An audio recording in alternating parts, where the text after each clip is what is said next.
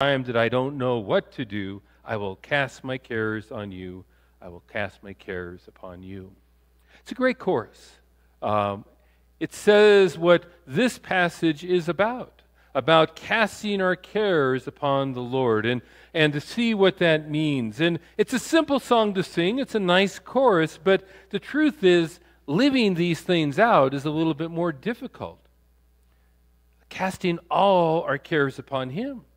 There's some cares in this life that we have a hard time letting go of, that we'll give Him those things, but this one, I'm not so sure I can let go of it. But as we'll see today, the call is to cast all the cares upon Him. So why is it hard? Why is it a challenge sometimes? Well, I think in part, to do this requires humility on our part. To humble ourselves before Him. To confess our need for Him. As a youth shared today, they learned that lesson in part, didn't they? Of learning to trust in Him more. If you talk to them, you'll find there were always these relational things. Maybe you've been around some people for a bus ride and sharing hotel rooms for a week, and tensions get high, and what are we going to do? Well, we need to humble ourselves, not before one another, but ultimately before the Lord as well. Peter understood the problems here, I think. Peter knew what humility was about, not because he was so good at it early on, right? The Gospels tell us stories about Peter that are not glossy, nice stories. I mean, Peter was a bit of a difficult guy. You know, he refused to allow Jesus to wash his feet. He confronted Jesus when he said he was going to go to the cross, and he told him, "Don't talk like that." And on the night of his arrest, he denies him 3 times. Now, if we fast forward to the book of Acts and where we find ourselves in 1 Peter, we see that Peter is a changed man. He's a humbled man. He's not perfect, but we begin to see, as we found here in the book of 1 Peter, Peter has latched on to this image of being a shepherd, just like Jesus had told him in the Gospels, to feed his sheep. We saw that first in 1 Peter chapter 2, verse 25, where it said, "Once you were like sheep who wandered away, but now you have turned to your shepherd, the guardian of your soul." Maybe you thought a lot about this image of a shepherd. If you ask Darcy and I, it's not always an easy role. We've had a rough week. 3 of our sheep died this week. It's tough. But it requires something of us. This quote tells us about what a shepherd is. It says, "The shepherd metaphor is very helpful in instructing pastors in practical biblical humility. Real shepherds are seldom famous people. The task of shepherding is humble work, hard work, dirty work, constant work, dangerous work, and definitely not high-minded work. Perhaps that's why God chose to describe those who pastor His people as shepherds. The very definition of a shepherd demands humility. A proud shepherd is a contradiction of terms, a violation of God's plan, and a disgrace to the ministry." Wow. Pretty powerful thought. The Lord has shown Peter what it means to be a humble shepherd. And in this final section of the letter, we begin to see some of the things that Peter desires for his people, the people of Asia Minor, to understand. The 3 things that we're going to look at in each section here is to humbly cast your cares upon Him in the first couple verses, soberly resist the devil in verses 8 and 9, and confidently stand in God's grace in the closing verses there.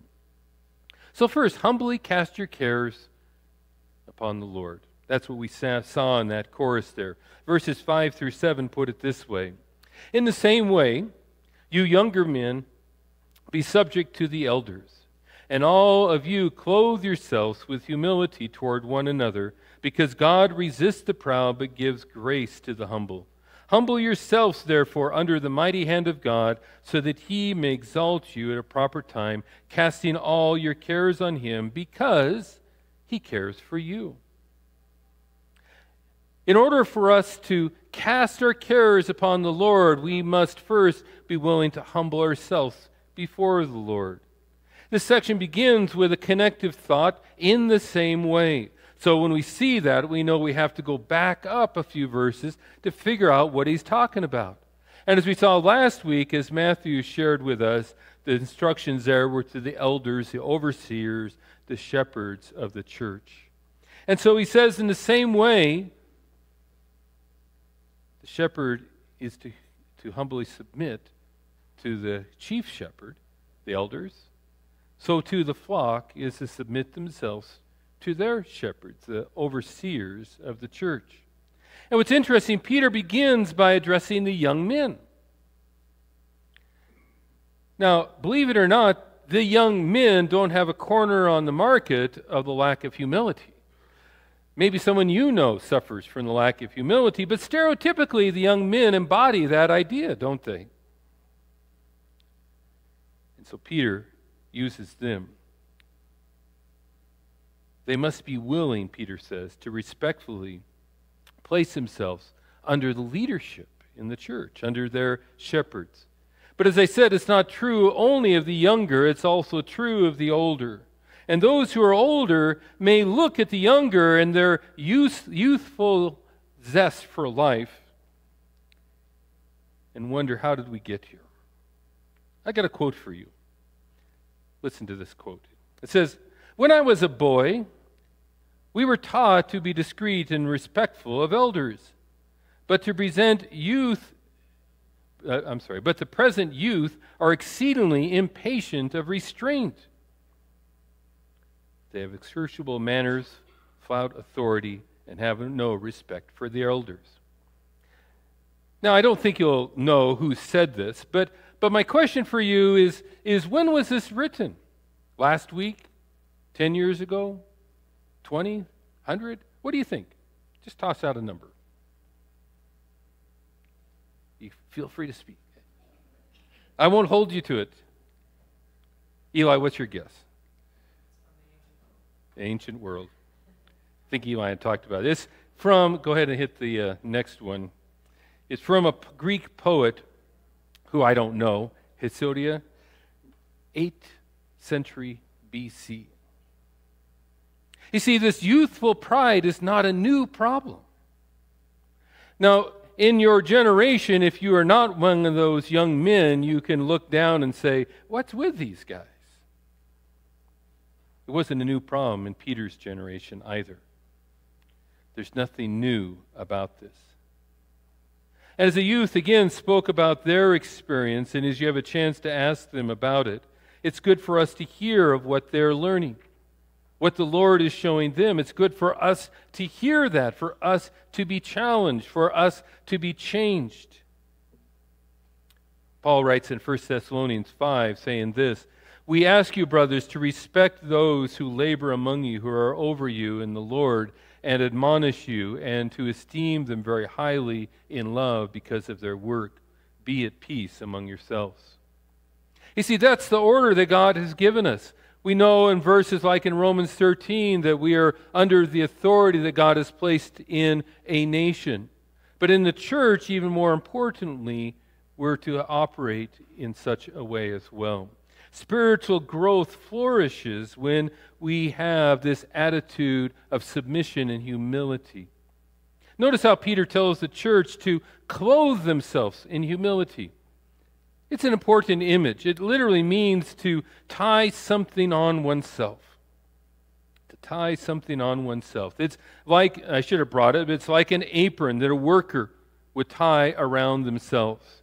In the ancient world, in the days of Peter's day, it would have been seen by a white scarf or an apron that would separate the freeman from the slave.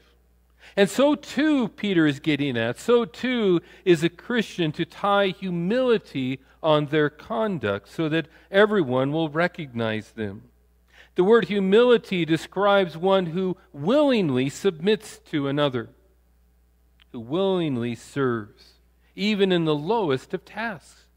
Now, of course, this is best illustrated when Jesus washed the disciples' feet. Well, except Peter, of course. He said, "No, Jesus, not me." Humility is tough. You see, Peter isn't the only one who struggled with humility. Humility is not something that was admired then or today. People today and in Peter's day would see humility as something of weakness or maybe even cowardice. It's only to be tolerated in involuntary submission as a slave would be. It's the opposite of pride, isn't it? Now, I don't know about you, but maybe you find at times pride to be offensive. Not your own pride, of course, but someone else's pride. I mean, it rubs us the wrong way, doesn't it? Pride, though, comes naturally. And only when we see pride as a sin are we able to address it. Proverbs 8:13 tells us this: "To fear the Lord is to hate evil. I hate arrogant pride, evil conduct, and perverse speech." Pride prevents submission. Submission requires me to, first of all, deny myself, and second of all, trust that God is greater than any situation or person that I am facing. When I humble myself before others, I am also trusting in the Lord, trusting in His Word, trusting that He knows good, He knows what's right, and I follow Him. In all things, I am to trust God. Now, in this situation, it becomes difficult because we've been told to believe what we should trust is what I think. And that's what makes submission, humility, difficult. We may say, well, what if mom and dad make a wrong decision? Okay, I'm still to trust in God. I still need to look to Him. If the pastor or leader makes a wrong decision, I still trust in God. He is my hope. If my husband or wife makes a wrong decision, God is my strength. You see, my hope is in Him, not in all these other situations that we face in life that don't go right. It's not always our responsibility to correct the wrong behavior of others. Our responsibility is to be right with God, to be right with Him no matter what He has allowed in the situation around us. There's a lot of situations that surround us that aren't right, aren't fair. But where's my hope? My hope is in Him. Because God gives grace to the humble, I want to be under His flowing fountain of God's amazing grace. I don't know about you, but I think it's the second verse of A Mighty Fortress. Listen to this rendition of A Mighty Fortress. If we in our own strength confide, our striving would be losing, unless God's man was on our side, the man of God's own choosing. You ask who that may be? Christ Jesus, it is He. The Lord of hosts, His name, from age to age the same. He must win the battle.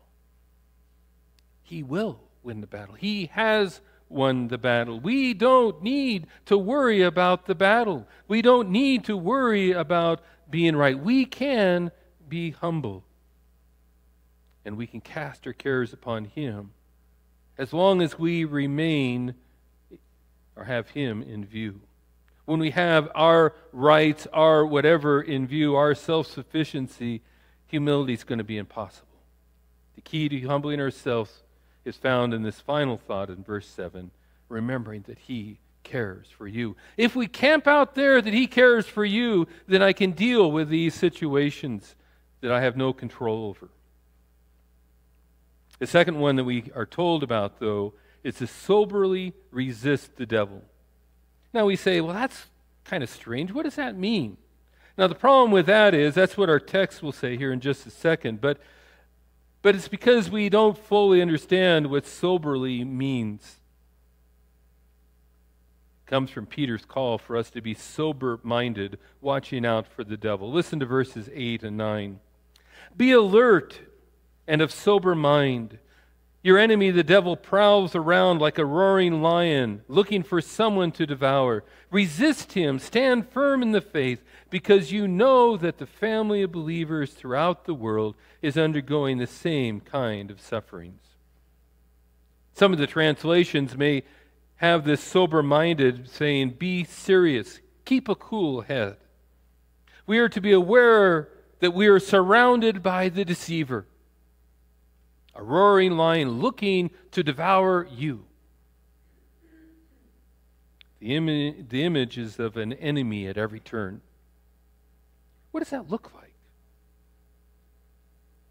Well, it could look like a lot of things. Some of the things I thought of, that the devil wants to devour your dreams, your ministry, you, your family, your entire life.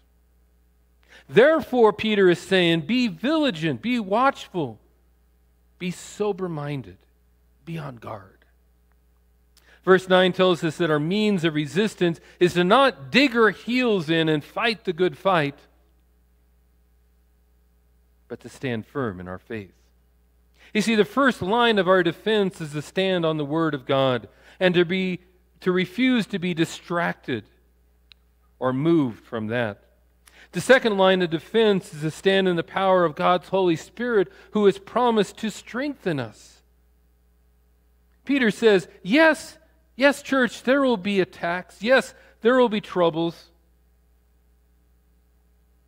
There will be those roaring lions in this life. But remember, the Lord is your protector. Now, I think Peter is probably thinking back to Daniel. You'll remember the story of Daniel, where Daniel is tossed in the roaring lion's den. How does he survive? Daniel tells us the Lord closed the mouths of the lions. We can stand strong in the faith. That's the only place we can stand. If you're like me, you're tempted to fight it out. How's that going? Doesn't go very well for me. Peter says something else that's maybe a bit strange to you here, but he goes on to say that to remember the sufferings of others, to remember that your sufferings are not unique, to be mindful that your sufferings are common with other believers around the world. How is that to encourage me? Well, in part, I think just what it says, that you're not alone in your sufferings. You see, one of Satan's lies, I think, to beat you down is to tell you that what you are facing, that you're the only one who has faced this situation, this problem, whatever it is that you're struggling with. And that if anyone else had that same battle, they too would give up, so why don't you just give up? But you know, you're not alone. You see, that's the advantage of being in the church, that you are surrounded with others who understand the battles. Maybe it's not the same as yours, but they understand the battles that you are wrestling with. They can testify to the hope that they found in Christ in working through that, to finding hope in the midst of struggles. I think Peter would like us to say amen to Paul's observation in 2 Corinthians 4:17. For our present troubles are small, and they won't last very long. Now you may say, you don't know my troubles. They're not small. But Paul is saying, no, they're small, and they won't last long, yet they produce for us a glory that vastly outweighs them that will last forever. There's lots of verses. We won't get sidetracked into other verses like James 1 and elsewhere that encourage us about that. But it does leave us with our final question. It leaves us how we are to stand confidently in His grace. Let me read for you just the first couple verses of this section, verses 10, 11, and 12. Listen to this. Now the God of all grace, who called you to his eternal glory in Christ Jesus, will personally restore, establish, strengthen, and support you after you have suffered a little. The dominion belongs to him forever. Amen. I have written you this brief letter through Silvanus, and I know him to be a faithful brother, to encourage you and to testify that this is true, the true grace of God. Take your stand in it. Remember who Peter is writing to. Peter is writing to the churches of Asia Minor who are undergoing persecution, suffering for their faith. They have turned their backs on the pagan life they once lived, and now they feel the alienation of that choice. They feel alone.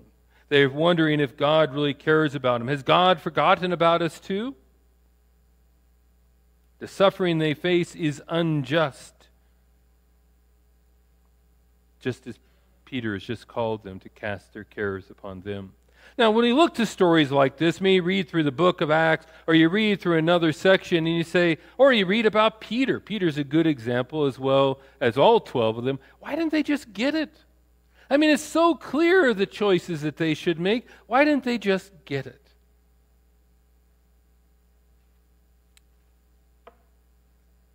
I don't know about you, but maybe one of them could turn to us and ask us the same question. If we desire to grow in grace, we must rest in his promises. You see, it's our failure to rest in the promises that God has given us that causes all this other stuff. But when we rest in his promises, then we can have hope no matter what it is that we're facing, trusting that he will see us through. What is Peter's promise to the believer here? That the Lord will personally restore, establish, strengthen, and support you after you have suffered a little. It's true. And if this is true, then I can confidently stand in it, stand in his grace.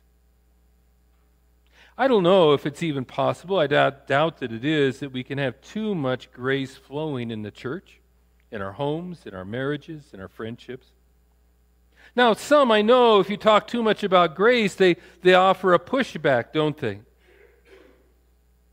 The pushback is that, well, if you talk so much about grace, and people just run out in sin and live for themselves and just live recklessly. Well, I tell people that theoretically, I guess that's probably true, but I haven't seen it. Maybe you have, but I think there's lots of problems embedded in that idea. There's a tension, as we know, between standing in the law and standing in grace. The law motivates us to do what is right by giving us a list of do's and don'ts. And the hope is that with a list of do's and don'ts, then I can perform and life will be good. Grace, on the other hand, teaches us of what God has done. And that's all we need to know. And out of that, life will flow. But that's too easy. Maybe if you have come to Christ and telling people of that journey of finding grace, they say, that's too easy. Well, if it's anything more than that, then it ceases to be grace. Remember that idea in Romans 6:23, the free gift of eternal life? Grace is that free gift that we receive, not something we have earned. Paul warns us that if grace must be earned, that it no longer is a gift, but becomes a wage. I try to think of an illustration. All illustrations are weak by themselves, of course, but think of a marriage. What is the motivator? What is the best motivator for me to be faithful in a marriage? To give a rule, thou shalt not? Not much of the time in the church, that's how we've approached it. But it doesn't really work too well, does it? See, the rule tells me that, but grace tells me something different. Grace tells me how much God loves me. Now you may say, well, how is that going to protect my marriage? Well, when I'm focused on how much God loves me, then my eyes are focused in the right place. I only will sin when I forget how much I am loved by God. If you don't believe that, consider a couple illustrations. Why do I steal something? Now, I know thou shalt not steal, right? We all know that. But yet, now none of you I know, but some other people that you know maybe stole a pen from work or the bank or whatever. Now, I know we don't think about this logically, but in part, I don't believe that God loves me enough to provide me that paperclip that I really, really, really need. And I need to take care of it myself. I lie, I cheat, I steal to get what I need because I can't trust God to provide what I need. Why do I lie? Same kind of thing. Because I don't believe that God will accept me for what is true. And so I create a lie. Lie to myself, lie to God, lie to my neighbor. And so why does someone cheat in their marriage? Well, ultimately they don't believe or cannot believe that God will provide for all their needs. They deserve something more, something greater. Can we see how the sin flows from our failure to believe in grace, not because of it? You see, grace doesn't create a license to sin. Our failure to believe in the grace that has been given to us is what causes our sin. Our error is trying to work our way out of sin. We'll never find grace that way.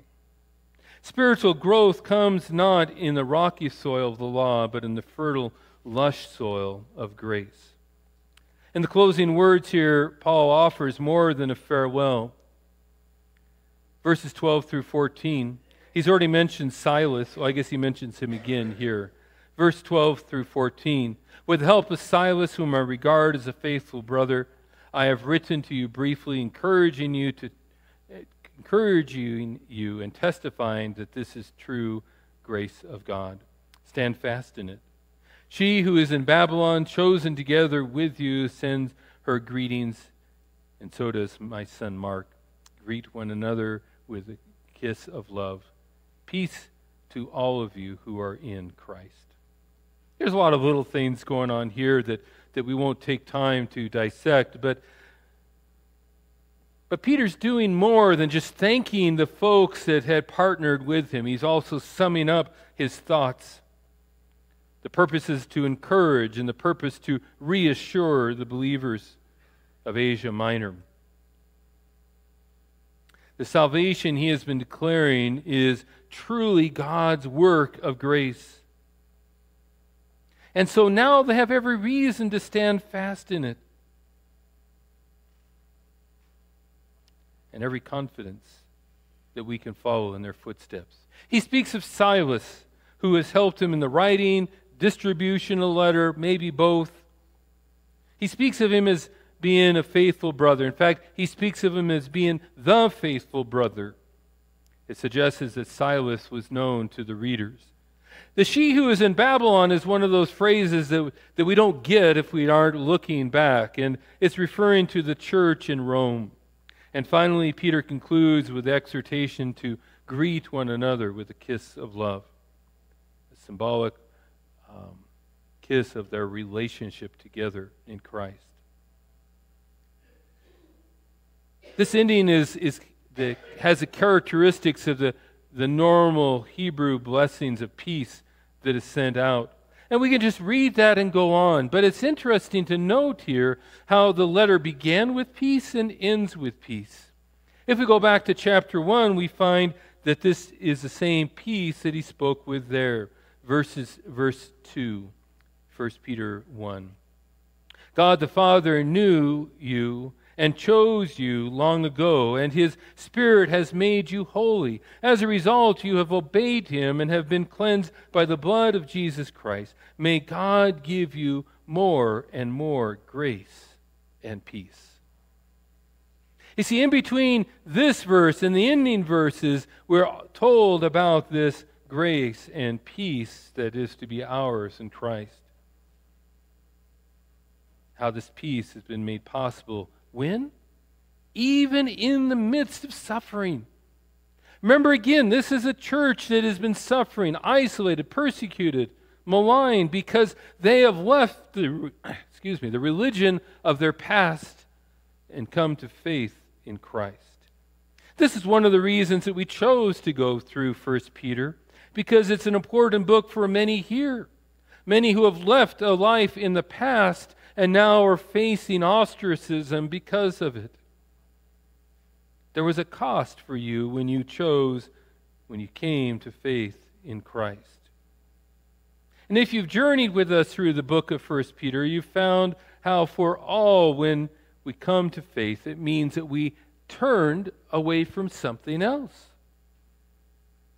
We saw a couple different illustrations of this, one of which probably speaks to what you turned away from. Just as with the believers in Asia Minor, some of you were lost in debauchery when you came to faith, and you turned from that. Others who were lost in some religion that weighed you down instead of giving you freedom. Others were lost in self-righteousness. Whatever it was had a hold on you and was unwilling to let go. Peter talks about how your friends and neighbors and family members are going to heap abuse on you to get you back to what you left. He reminds them to stand firm in the hope they have. Jesus warned his followers of the same thing. In John 16, he says this, "They will expel you from the synagogues. In fact, the hour is coming when everyone who kills you will think he is offering worship to God. They will do this because they have not known either the Father or me." That's a context. That's where the peace and grace that is being promised is rooted. Peter reminded them of the importance of the Christian community as well, of how those who are lost feeling isolation, who are suffering under the insults of others, are in need of the supportive community of the church to stand strong. You see, the gospel not only brings us salvation, but it changes our identity. One of my favorite verses in 1 Peter testifies of this. 1 Peter 2:10, "Once you had no identity as a people, now you are God's people. Once you received no mercy, now you have received God's mercy." And Peter concludes his letter with a simple thought, "More and more grace and peace to you."